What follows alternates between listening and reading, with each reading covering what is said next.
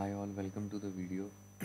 In the last couple of videos we looked at how to perform the pivoting or wide operations for a data frame. In this video we look at a very simple but very widespread example of how to do just the opposite, which is unpivoting or converting it into a long format. Uh, for for creating for creating this video I'm using two libraries. One is dplyr, another is tidyr. You can install it. You can check the previous videos on how to do that. And let's say I am creating a data frame where in the first column I have product information, and the other few columns are mostly related to how the sales are spread for different years.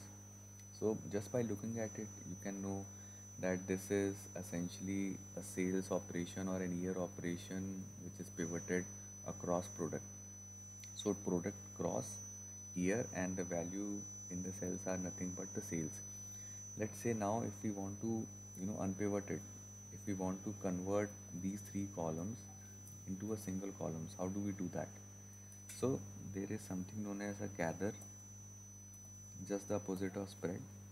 So gather, we have to perform key value columns and we have to give them specific names.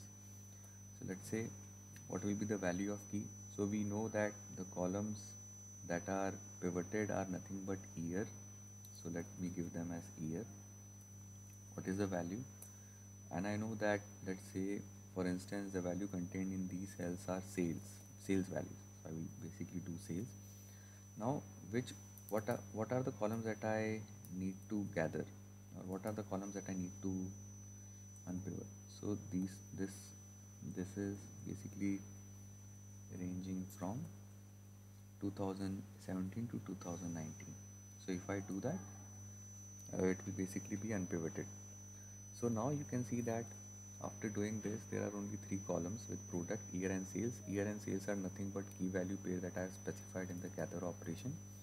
And what it does is, whatever columns you specify that you want to combine or that you want to basically convert into a long format, it it kind of squeezes them into the sales column or the value column.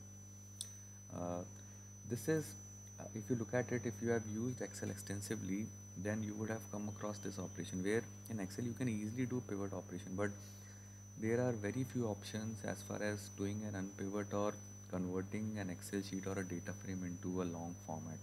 I think this is a very simple yet effective way of doing that. I hope this video was useful.